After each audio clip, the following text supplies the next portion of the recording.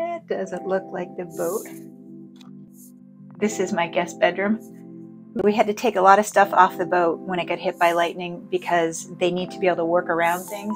And so basically those are all of my cushions and mattresses on the boat. That's my to-do list for today. That's all of the bedding, rugs, mattress pads, cushion covers, you name it. I washed it all. It's in a big pile. I've got to put it all back on.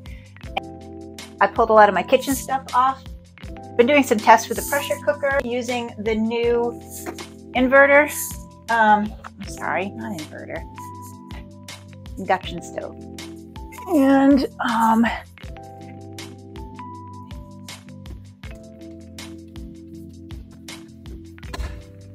yesterday there was a huge osprey that tried to make a nest at the top of the mast because we have space up there now because all this stuff got cooked.